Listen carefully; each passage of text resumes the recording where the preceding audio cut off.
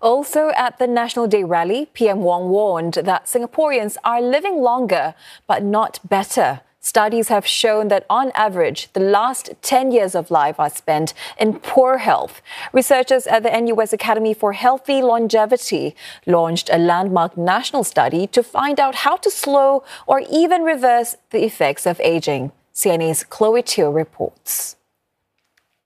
The truth is, your quality of life when you are older depends on the actions you take today. Singaporeans are living some of the longest lives in the world. But why are we still concerned? Here's the issue. Average lifespans in Singapore are 84 years, but our health spans are only 74. That means a decade will be spent battling illness and frailty.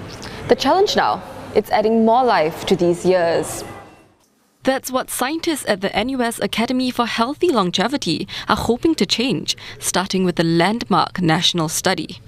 When we ask the respondents to define health span as the number of years we spend in good health, only 40% of Singaporeans got that correct. So this means that despite there being a strong interest in visiting a healthy longevity medicine clinic, the awareness is still growing and the term is still unfamiliar.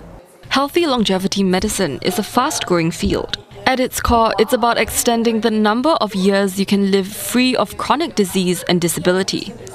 These clinics have mushroomed in Singapore in just the past 2 years, offering science-backed assessments like microbiome analysis and advanced health screenings. But are they just hype, or could they genuinely help us age better? I went to try it out. The first step, a full body assessment from weight to skeletal muscle mass. The test is completed. Okay, so what do these results tell you, Vanessa? So as you can see, Chloe, you have a really healthy weight. What's a bit low is your skeletal muscle mass, so maybe you can work on strength exercises to improve your muscle mass. Next, a skin test that can reveal hidden disease risk. So as we age, we accumulate what's called advanced glycation end products in the skin. And in the clinic, we often measure this as a way to look at someone's risk of cardiovascular disease. So we can measure that here with this device. Okay. So as you can see, Chloe, you have the mean reading for your age. So that's good. You have a lower risk of cardiovascular disease. You're still in the green. But you want to maintain in the green, because if you were to be in the orange or the red, it would mean you have an increased risk of cardiovascular diseases. I see. Finally, a test that looks simple but is surprisingly powerful. So what we can do next, Chloe, is a hand grip strength test. So this is a really good correlator for mortality, and we often do this in the clinic. So what we can do is we just stand up, and we hold this. We hold it by our side in the handshaking position, and then we're going to squeeze as hard as possible. 3, 2, 1. Squeeze, squeeze, squeeze, squeeze, squeeze, squeeze. Okay. So why is it important that we measure our hand grip strength? Is it not a very random factor? No, so actually a hand grip strength is a direct indicator of mortality. So if you were to present with a really low hand grip strength, we might think that it's because you are frail or maybe pre-frail. So this is a really good indicator of how strong you are. So Vanessa, now that we've done a few of these checkups on myself, what would you say about the results? So Chloe, your readings are good, but it's really important to keep tracking them as we age. It's also nice to see how any lifestyle interventions can actually change our biomarkers of aging.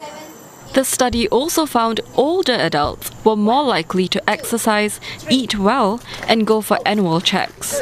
Key habits that support healthy longevity.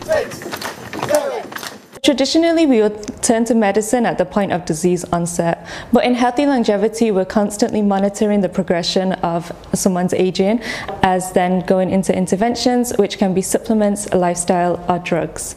While young adults showed interest, but often failed to follow through. Young people do show an interest in healthy longevity, but they often don't follow through with their annual health screening and proactive behaviours. When it comes to aging, often they occur without symptoms. So really there needs to be a bit more of a push to the younger people to get them to do their annual health screening. So this could be, incentives or making it more accessible. But perhaps the most unexpected finding, nearly half of all respondents reported experiencing ageism, discrimination based on age. The thing is with ageism, When it happens or you feel like you're being defined by your age, you would often disengage. For healthy longevity medicine to be effective, it needs to be intergenerational. So right now it's about removing ageism from any policies and making people feel like they're not being judged based on their age. Medicine is shifting. Instead of waiting for disease to strike, doctors are learning to predict and prevent it.